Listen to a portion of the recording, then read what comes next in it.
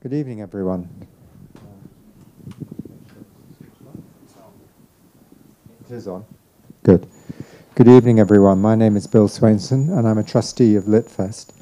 And it's a great pleasure to welcome you all here for tonight's Gala reading, which will be emceed by the poet Hannah Lowe, who read earlier today. And just to say a little bit about Litfest and how this evening will work. So Litfest is funded partly by local council grant, partly by an Arts Council England grant, particularly for this particular project, and for the digital poetry map, to which many of you will have contributed. And it's also supported by local companies, and most important of all, so this mosaic of funding is completed by our audiences. So thank you all for that as well.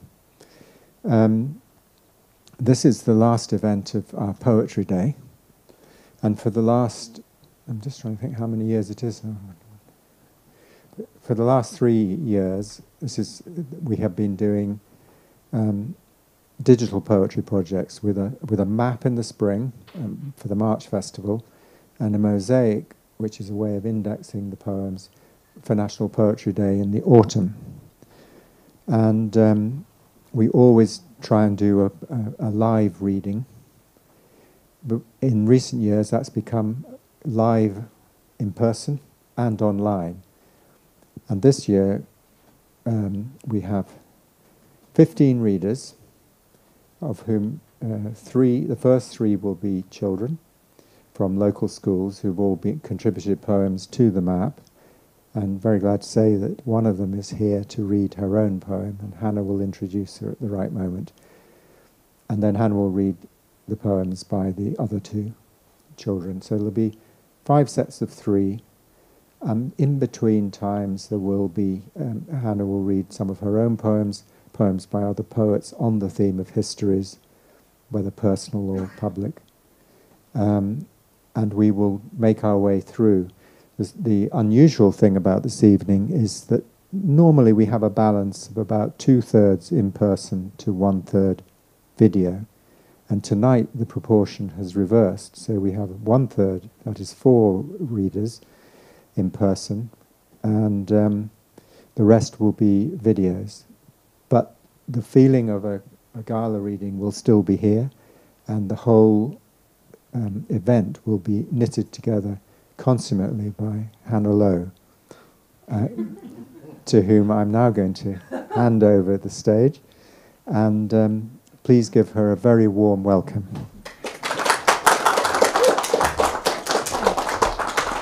Hi everyone.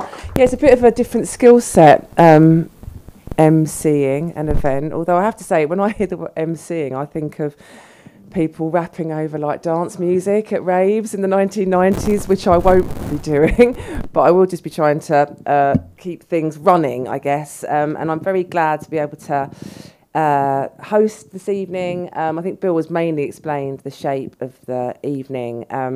Just to say about the poets that we'll be hearing from, both on video and in person. I read 128 poems last week from people that had contributed to the kind of digital histories map, and it was a great pleasure to select from those the 12 that we're going to hear tonight, as well as the 3 from the school children.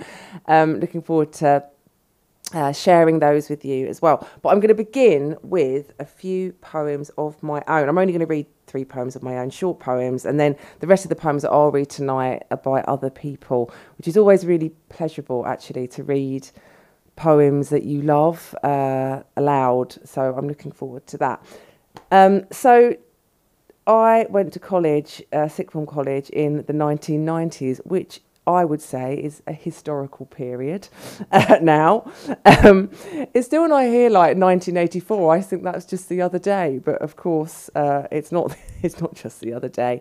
I went to do my A-levels. I left a very dusty, traditional secondary school where we seemed to have only read Thomas Hardy to go to the local FE college. I actually wasn't allowed into the sixth form of my school. I might tell you why if you ask me later.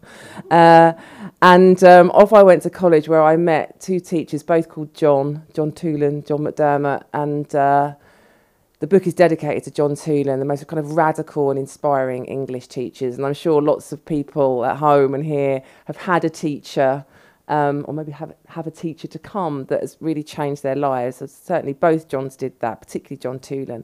So the first poem I'll read two poems that are kind of almost like love poems, I guess, to John, who died very young, shortly after I left sixth form.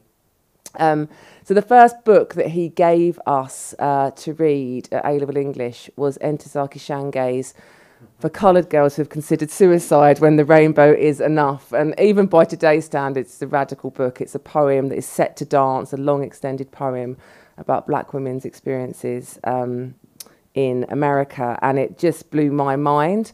And I think it blew the mind of all the kids sat next to me at the FE college in Dagenham in Essex. And that's the title of the poem, For Coloured Girls Who Have Considered Suicide When the Rainbow Is Enough. Our vows are as flat as the dead fish that floated in Dagenham docks, but still John made us recite these lines meant for black women who said, I have poems, big thighs, little tits, which made us blush as our estuary tongues went tripping over cuz and enough, and the slashes the poet scattered over her page. And the whole bloody thing might well have been staged on another planet, compared to Essex and my pals, whose mum served up school dinners, whose dad worked nights at Ford's. We could just make out the half-rubbed words of last year's kids, discourse, nationhood, and soon I'd borrowed in my own new terms, hegemony, resistance, sisterhood. And the second poem is also about John. And I think at that age, at 16, I think I was so inspired by him that I sort of mistook my being inspired for a crush. That's the only way I could translate it. But it wasn't. If it was a crush, it was a literary, sort of cerebral crush. But I wasn't aware at 16 there was any other kind of crush other than those that we were all having on, the other 16-year-old boys. Pink Hummingbird.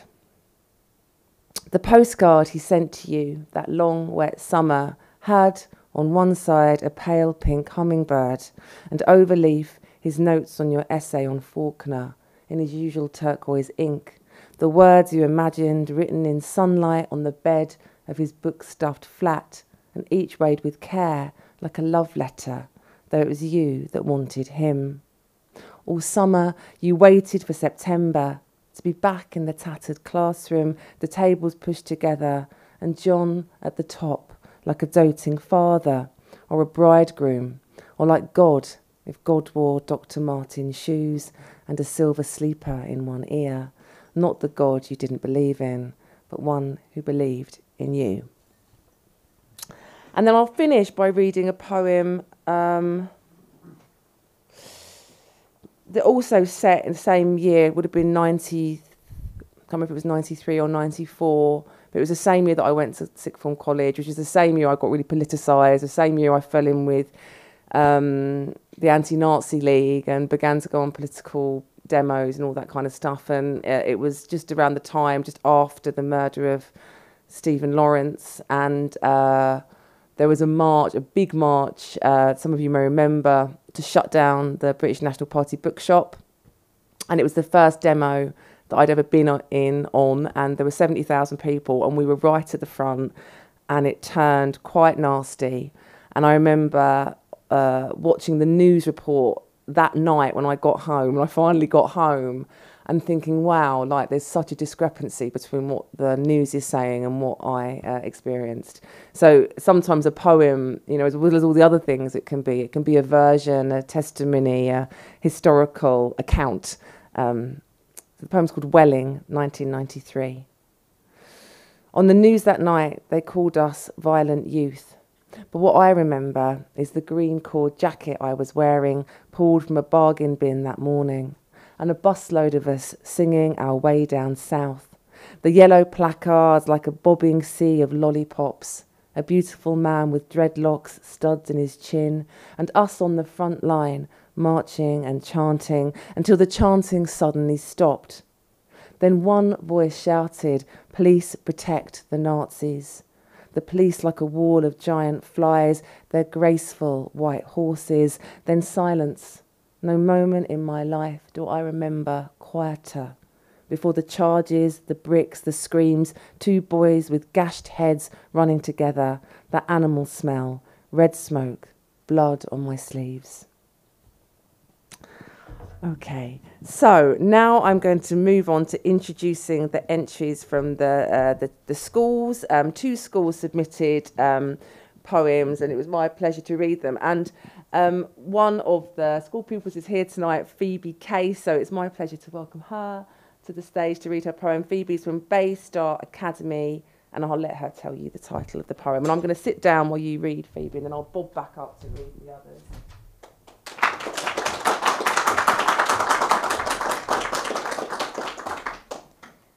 So my poem is called Women's Fight, and it's a historical account on how the suffragette movement helped us women to have votes. In midst of history's pages, where tales of courage are written, a page about women's rights, but not one remembered, their lives hidden. In shadows of inequality, hope emerged, a collection of voices strong and fierce, from a silence they soon surged. They marched with banners held up high, through streets their steps echoing, demanding justice, equality, sharing their thoughts, bellowing. So let this poem be a tribute to the brave women of old, who paved the path to equality with their stories forever told. For women's rights they fought, though our journey is far from complete. We'll carry their torch until every woman stands on equal feet.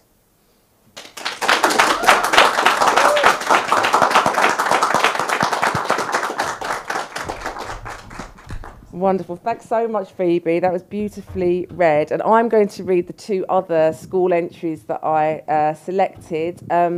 One is from Jasmine. Oh, they're both from Ripley St Thomas Secondary School. And the first one is by Jasmina Kowalska, and I hope I'm pronouncing her name right, especially if she's watching. And it's just titled December the 16th, 2011. I was born in Poland. 3. I moved to England. 4. My first day at nursery. 5. My first day in primary school. I was as happy as the sun. 11. My last day at primary school. Said goodbye to all my friends. It was sad, like a rainy day. Summer had lots of fun. Summer sadly ended. 11. My first day at high school. Made lots of new friends. And now I see what happens next.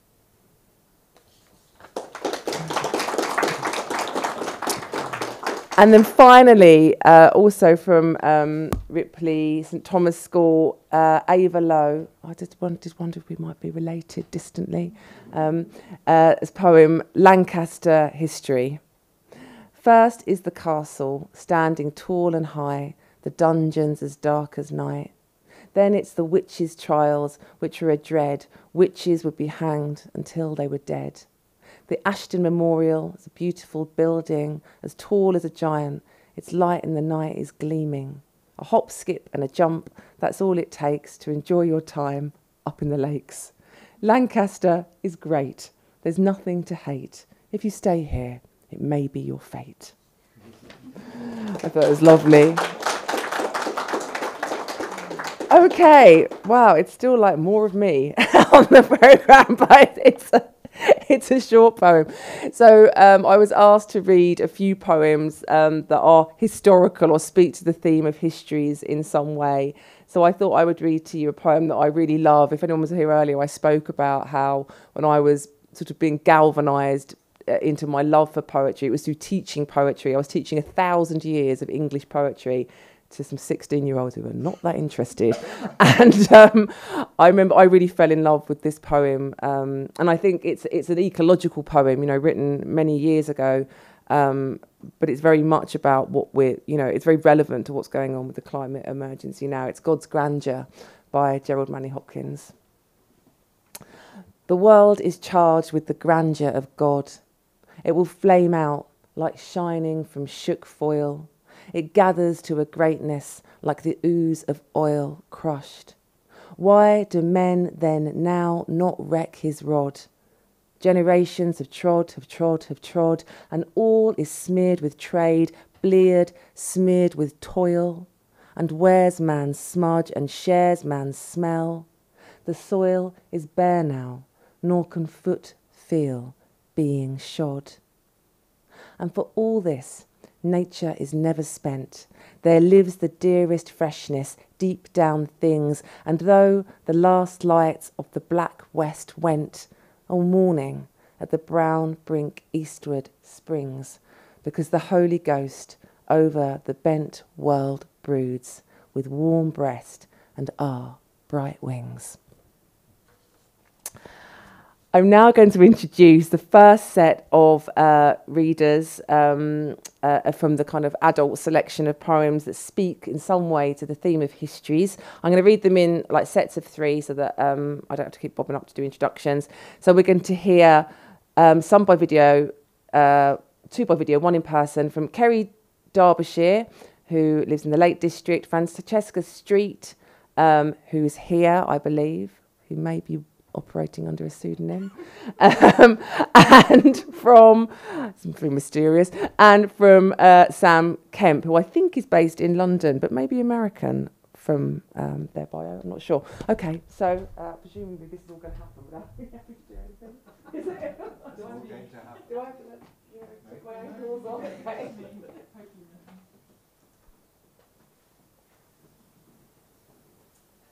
Hello, I'm Kerry, and I'm very pleased to be reading my poem Rising tonight, and thank you so much, Hannah, for choosing it. Apologies for not being with you in person, but I know you'll have a lovely evening. Here's my poem, Rising. So foolish was I and ignorant.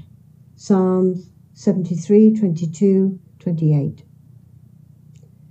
Tell them about the dream, Mahalia Jackson shouted from the crowd that hot August day in 1963. The summer we northern girls wore mother-made cotton frocks, wandered hay meadows, fern-high lanes, rain-wet woods, dreaming of becoming secretaries and mothers. There's nothing I can say you don't already know about Martin Luther King, the evening of April the 4th, 1968, or George Wallace standing on the steps of the state capitol in his hickory-striped trousers declaring, segregation now, segregation tomorrow, segregation forever, with only radios to while away evenings of shipping forecasts and Mrs. Dale's diary. How were we to know that on the other side of the world, families were slaves to a land of separation, barriers built on iron ignorance, deep-rooted hate spreading like oil over dry land? We lived on milk and honey, Thomas Hardy, Wordsworth, Laurie Lee. We weren't afraid, could play out, sit anywhere on the bus. That day I watched my mother cry for the Baptist preacher, the new Messiah delivering his speech to the world. I prayed for my unborn children, learned fear, found the parched places in the wilderness, in salt land and not inhabited. I learned, and he shall be as the light of the morning, when the sun riseth, even a morning without clouds, the earth shall rise. Yet still, brothers and sisters were drowning in stolen breath, ignored breath, pounding shores, sinking like salt into open wounds that stung the tongues of James Baldwin, Billie Holiday, Maya Angelou, Margaret Walker, Martin Luther King, George Floyd. Tsunamis of prayer, faith, hope, rising, rising, and now I am old, still rising. Thank you very much.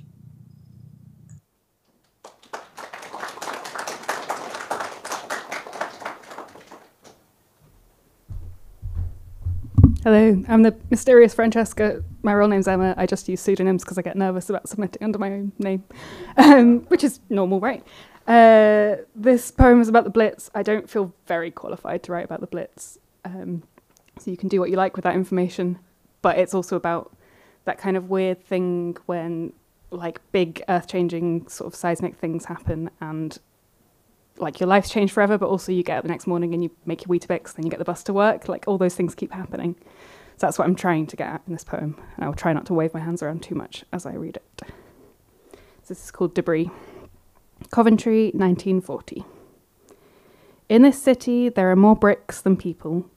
And if you run fast enough, you can taste it. Cold, thin gaps of senile air where buildings ought to be.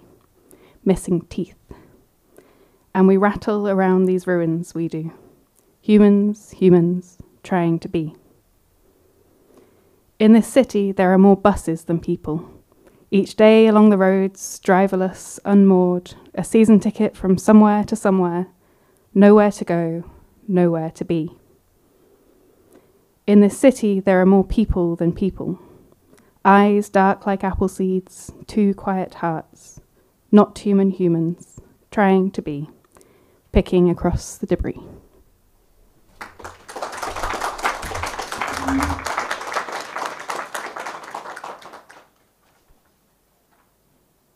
Passing through after the Luddite rebellion of 1812. Tomorrow and today, like the tale of a comet-lit secret, counting Huddersfield's dark hours of labour and bribing the morning around guarded mills, iced with machine blood. Do lock the door after us, sir, this is the wealth of cotton. Enoch's hammer singing in two-handed brotherly arcs. But we're all just passing through, sir. The burning, the burnt, the stars' billion violences, and the hunger flowing through your hands like starlight, as you shatter the elbows and knees of every machine in sight.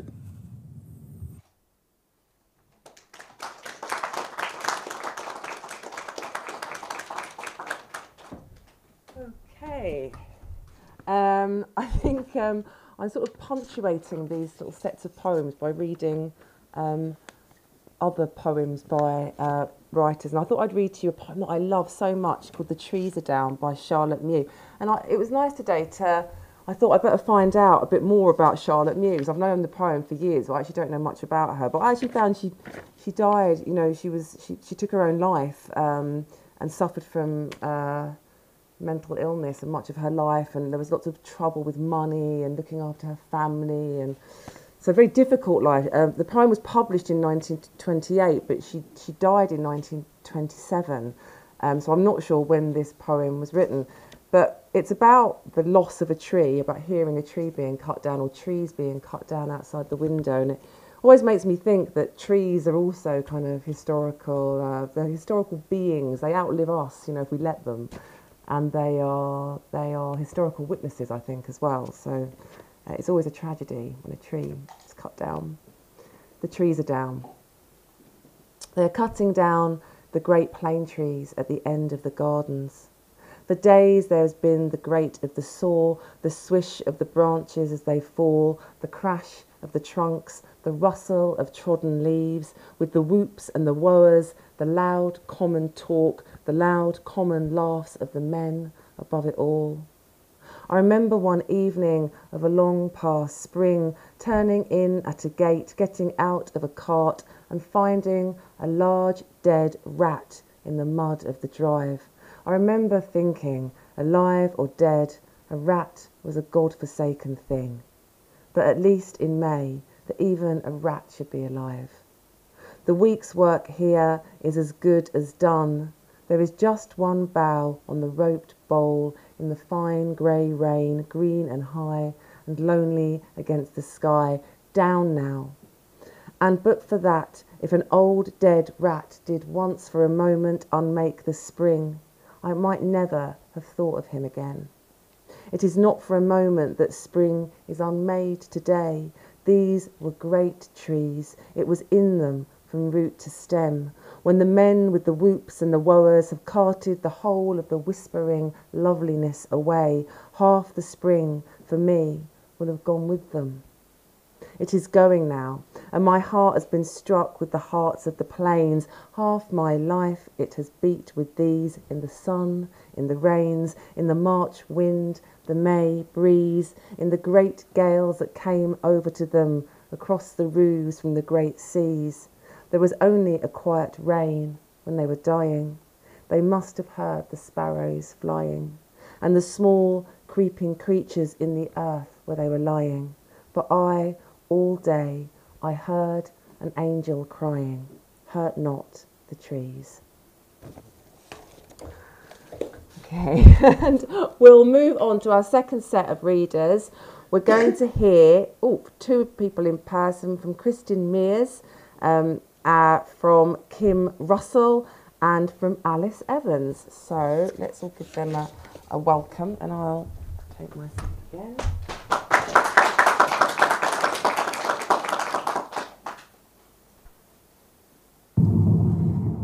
Triplets. I come from a room which lies 3 miles and 20 years away. My mother is young there, tinged gold with midsummer, and alive, even as her insides spill over the table. It is the shortest night of the year and the first of our lives. Through the window are stars we don't know the names of yet, and a city we'll grow up in. But this is a time before time, the moment before the Big Bang, and I am in a smaller world of darkness, muffled water, 6 hands and 30 fingers, 30 toes. I don't know where my body ends and theirs begin, limbs tangled, shapes shapeless. Soon I'll wake up, alarm ringing, bundled into towels and noise and a world to find my place in.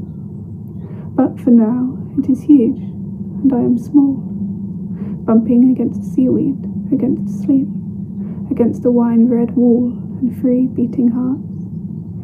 It is the night before my birthday, and I don't even know it. I dream of nothing. My hand opens. I haven't heard music yet. It is an hour before these nebulous things around me become a brother, sister, father, mother.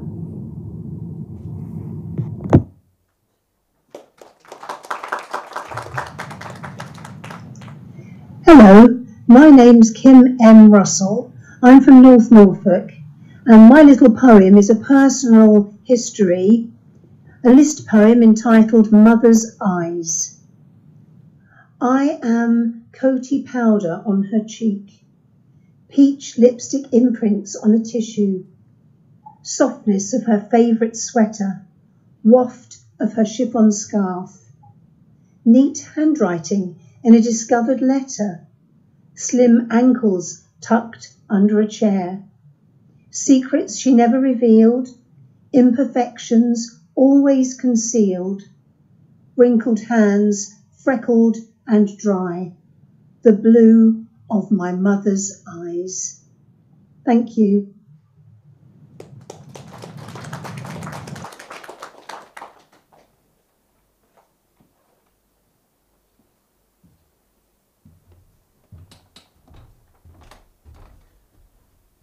Hi, I'm Alice Evans, and I'm going to read a poem called After Winter.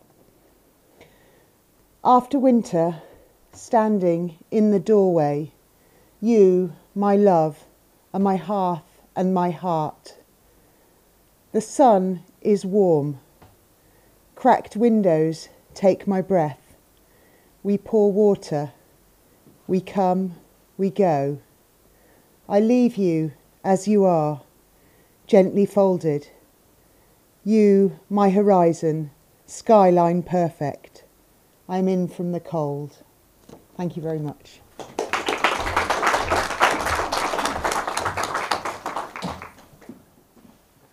I'm like a jack in the box.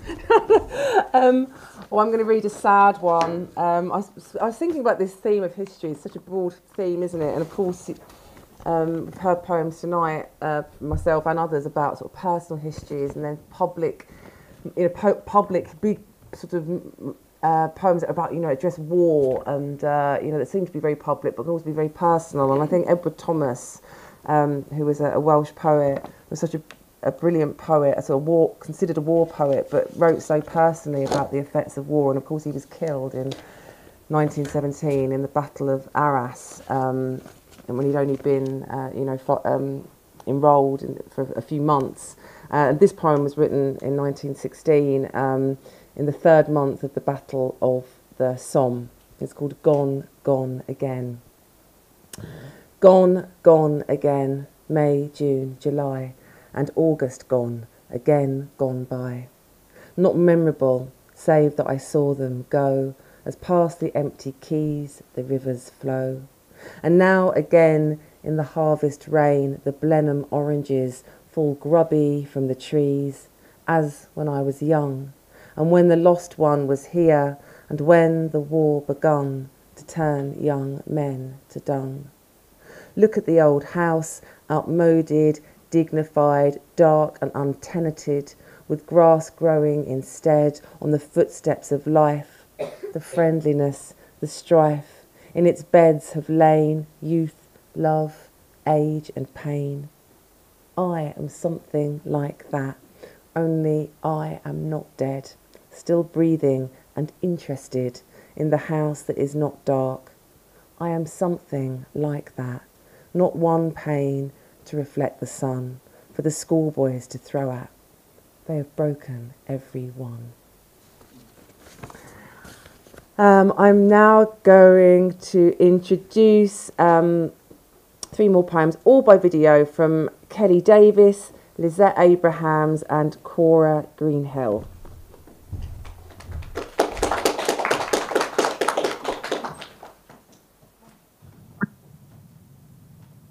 Good evening, everyone. I'm Kelly Davis. I'm sorry I can't be with you, but I'm delighted to be able to join you virtually.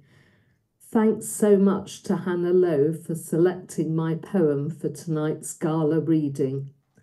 I live in Maryport, a little town on the West Cumbrian coast. I moved here from London 35 years ago, and my poem is about Maryport Civic Hall, which was demolished in 2009. The Civic Hall has gone. Where its square bulk once stood, there are well-designed apartments. Flats are needed and wanted, but the Civic Hall has gone. Mums and dads used to queue to see their kids in amateur operatic shows. Nervous, sweaty teenagers smoked outside heavy metal gigs. Middle-aged blues fans were seduced by soaring guitars. The local legend who raised vast sums at her Remembrance Day concerts, she's gone too. Once known as the Palace Ballroom, our Civic hosted Herman's Hermits, the Animals, the Searchers, the Hollies, Lulu. But the post-war concrete was cracking. The roof needed maintaining. Not surprising, the council accountants thought it was no longer fit for purpose. Must be replaced by a smaller building. The day it went, our town's shoulders slumped a little lower.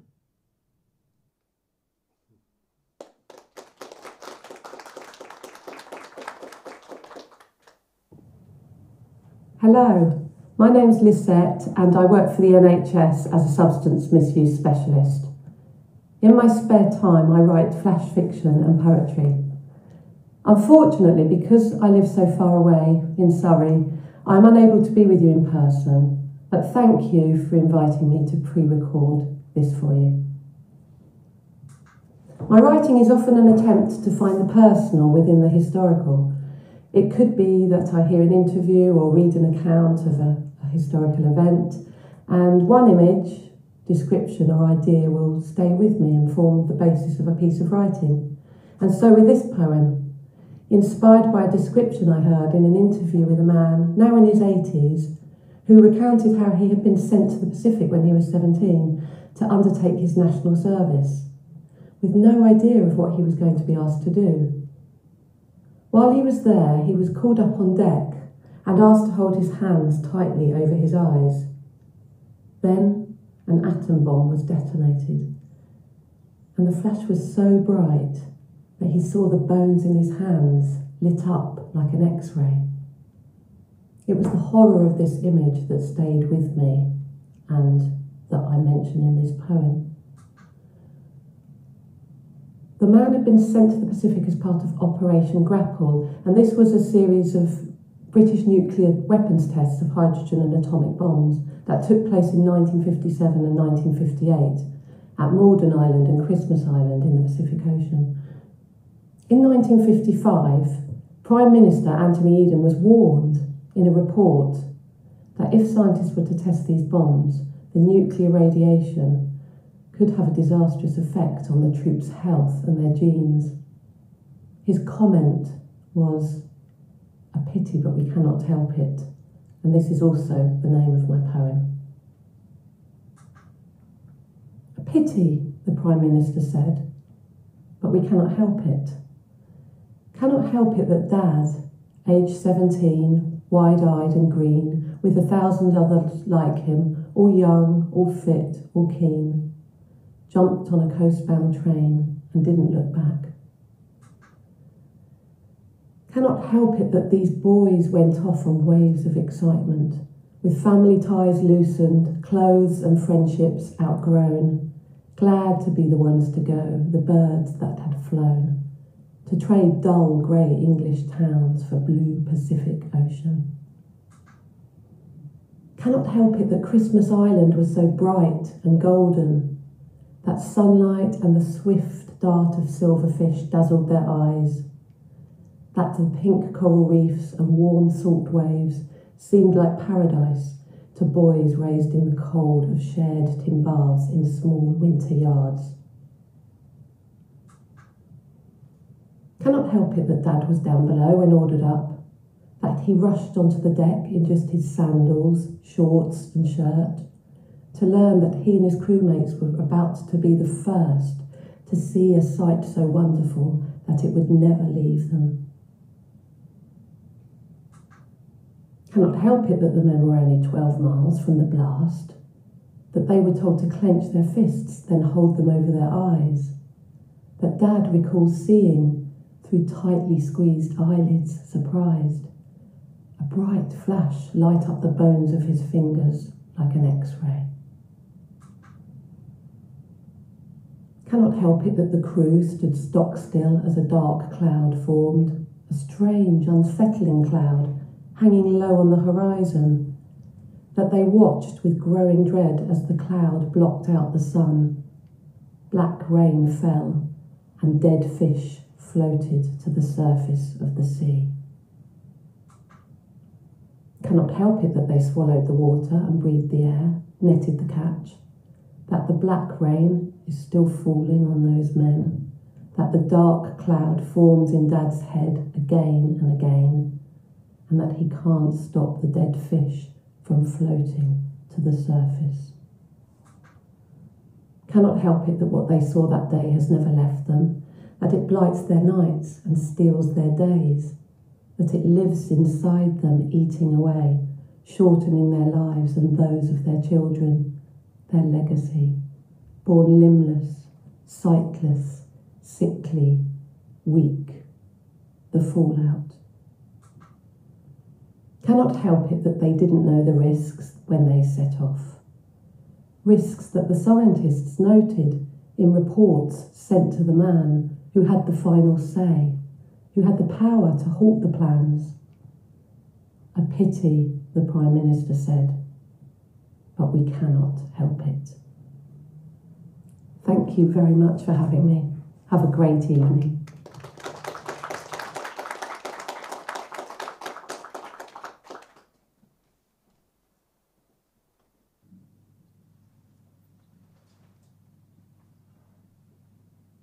Hello, I'm Cora Greenhill. Thank you very much to Hannah for inviting me to read my poem, and I'm really sorry I can't be with you tonight.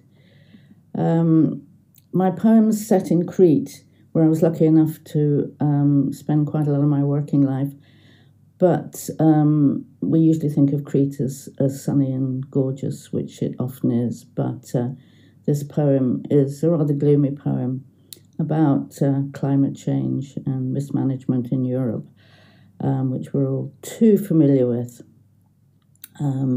Behind me here, I have my Cretan goddess who's doing her best to save us all, and is, great person for me. So the poem is called A Continental Split. Crete, March 2019.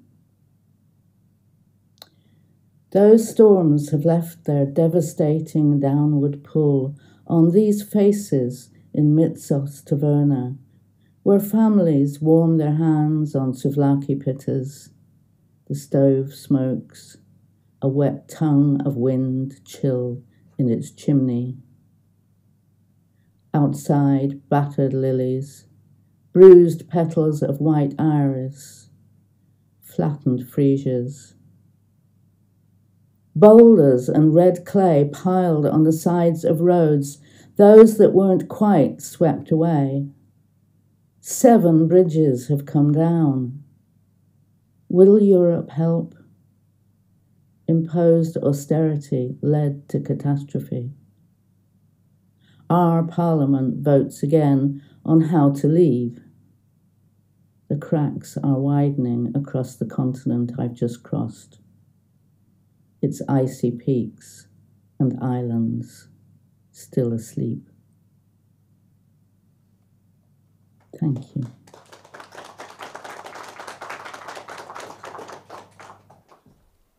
Okay, also I'm going to read the last poem, by someone else, which is a poem by Langston Hughes. I'm sure some of you know about Langston Hughes, who was a Afro-American writer and activist, born in, I think, 1900. And this poem is one that I really love, and it was written way before the Civil Rights Movement in 1940. It's called Daybreak in Alabama.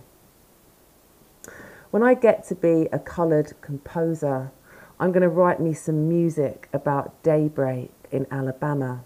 And then I'm going to put the prettiest songs in it, rising out of the ground like a swamp mist and falling out of a heaven like soft dew. I'm going to put some tall, tall trees in it, and the scent of pine needles, and the smell of red clay after rain, and long red necks, and poppy-coloured faces, and big brown arms, and the field's daisy eyes of black and white, black people. And I'm going to put white hands, and black hands, and brown hands, and yellow hands, and red clay earth hands in it, touching everybody with kind fingers, touching each other, natural as dew, in that dawn of music when I get to be a coloured composer and write about daybreak in Alabama.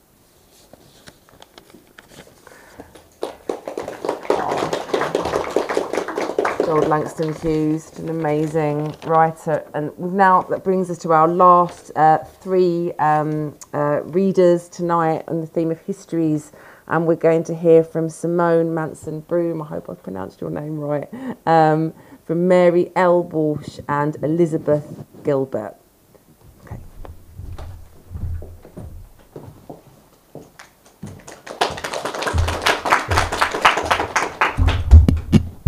I'm very, very vertically challenged, so I'm hoping it's going to sort of stay like that. Hi. This evening I feel slightly embarrassed that the poem that has been selected is not one of my political poems. It's not about suffragettes or women's rights or war or anything else, although I do write about all of those things. It's actually quite a little personal narrative poem, and it's called On St. David's Day. We wake to snow, A dusting, brushing the earth around the daffs, sparkling as the sun climbs, melts it, mumbles about spring's arrival, seeming confused but hopeful. And later, after walking the dogs, forgetting my gloves, watching my breath spiral skywards, the grandson pops by, waggles his loose tooth obligingly, tells me about the trip.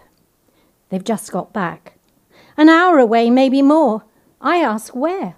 What for? For singing, he says, in a church. No, not a church, bigger than a church, but also beginning with K. A kicking K. Cathedral. Yes, that's it, he says. St. David's Cathedral, singing with the school. Loads of kids. Reindeer antlers on his hat bob to and fro as he points out the wobbly tooth once more, canters off. He's not sure why they went. No one was sick this time.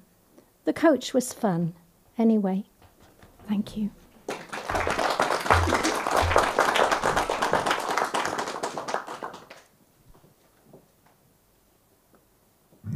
Hello, my name is Mary Walsh. I'm sorry I can't be with you this evening.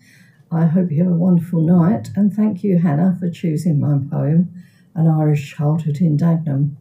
I'll read it for you now. Step dancing on Saturday. Saturday morning, once again, in our pumps, black elastic burrowing, furrowed brows, tongues between teeth, dust motes circling the musty air.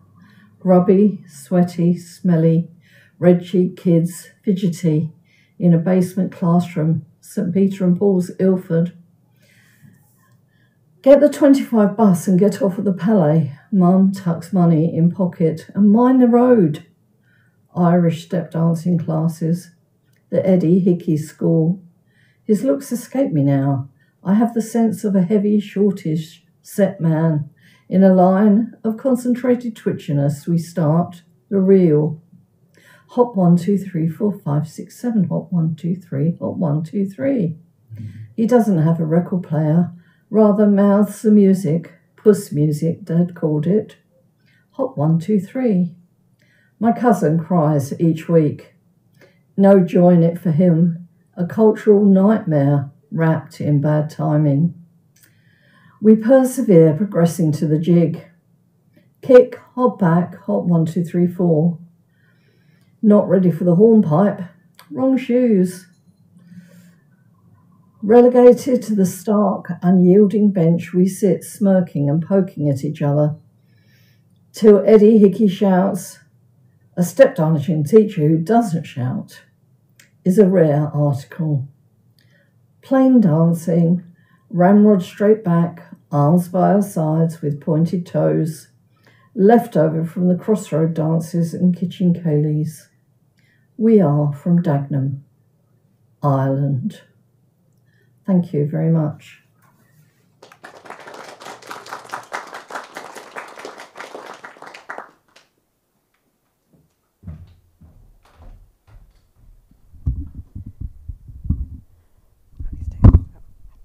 Hi, it's really lovely to be here, and I'm really happy to have my poem chosen. It's set in Salamanca in Spain, where I lived. I realised recently, because I was working out, that it was 9 years ago, which kind of blows my mind just how long ago it was. It was when I was at university. I did some study abroad there. And Salamanca is kind of like the Oxford of Spain. It's got a really old university, and it's really kind of, it's, the whole city is like a UNESCO World Heritage Site, so everything is really old. And sometimes it can feel so kind of intense and like you're stuck in a different world. And it's also really, really hot. And the symbol of the city is a frog. And a frog can also be a symbol of queerness, because frogs transform and they're also just a little bit different. So all of that kind of came together, and the poem is called Frog Summer. Once, a girl took a plane and a train and then a taxi. to ride past dry fields under a dry sky to a frog city. In Salamanca, she found an inky wet dusk, swirling with swallows and bats. She reached her dorm, San Vicente, tucked up a side street in the old town. She was shown to her bed and she slept, the shutter down. Next day she ate small square buns for breakfast, then weaved past flower baskets, yellow post boxes, golden stone, cats and dogs curled on balconies, heavy storks nesting in the Anaya Palace chimneys. She went to classes in Spanish language and art and history, ate her lunches alone in the shade. Pisto con huevo, courgette gratin, cinnamon rice. She would later take the recipes home for Mam to try. At night she went to the Plaza Mayor to see the dancers, hear the tunas with their accordions and drums and guitars. The air was cooler then, but she ate ice cream, caramel and mint. She went to stand and squint at the Casa Lis, its green glass glowing like an oblong angel on the hill. She looked up for Leo in the dark and found something else that she'd never seen, like Scorpio but with one more star. She huddled against thunderstorms that shook the walls and wondered why she couldn't find room for love for one of the handsome boys from Buenos Aires. She imagined a girl holding her, caring. She stumbled into a little art shop. It smelled of pencils and hope, and she bought a pad and so many colours. At her desk she drew women's faces over and over.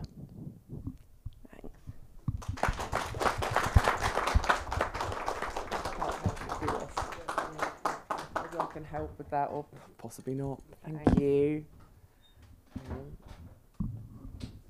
Really my field of expertise. Well, that brings us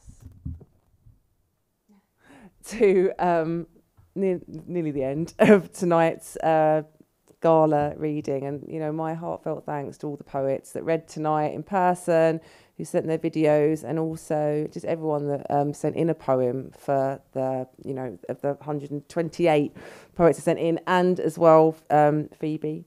Thanks so much for coming tonight and reading. It's really wonderful to hear you, and to all the other school students. I'm going to hand back to Bill shortly, but I thought I would finish with a poem which is on page 23, as I thought, yeah. And it's a poem about, it's about my days as a teacher, which are historical now, because I left teaching in 2012. But it's also about the theatre, taking to see old plays. So I used to take our sixth form students to see Shakespeare plays, get a job lot of quite cheap tickets at the National, the Barbican sometimes. And some of the students I taught had been to the theatre with their parents, they were familiar with the theatre, and other students had never been to the theatre before, so it was a whole new experience for them. And I used to say to them things that, that you could get ice cream in the interval and stuff, but it was quite expensive, so they might want to bring something to eat. And I remember once I took a load of students to see Twelfth Night, and in the interval, they'd taken it so literally, they were pulling out boxes of, like Tupperware boxes of fried chicken, massive bags of Doritos, 2 litres of Tangos. It's hilarious. And I had so many fun experiences taking these kids to the theatre. But we took 80 students to see Othello at the Donmar warehouse with Ewan McGregor. And it was there was only 2 teachers because of staff sickness. And probably you'd never get away with that now because of risk assessment. My colleague, who is anonymous in the epigraph, said this is more like bloody dog walking than teaching. So I took the dog idea and ran with that. The sixth form theatre trip. You've got more dogs than you can count, big dogs and small. One badass dog in headphones mooching up the aisle. A dog who smuggled in a hot dog. 2 loving dogs, back row, already smooching. Some dogs are up on haunches, barking, a dog or two already dozing, heads in paws, dog sighing and dreaming. The other theatre dogs look down their snouts, a pair of tutting chow-chows, some Sloaney poodles in the box. But when the curtains lift and your dogs are hypnotised, their ears like little hoisted sails, the wag of tails, their shining dog hearts fling wide open. They know these words, these lines, memorised like buried bones. And don't you love your dogs? Okay.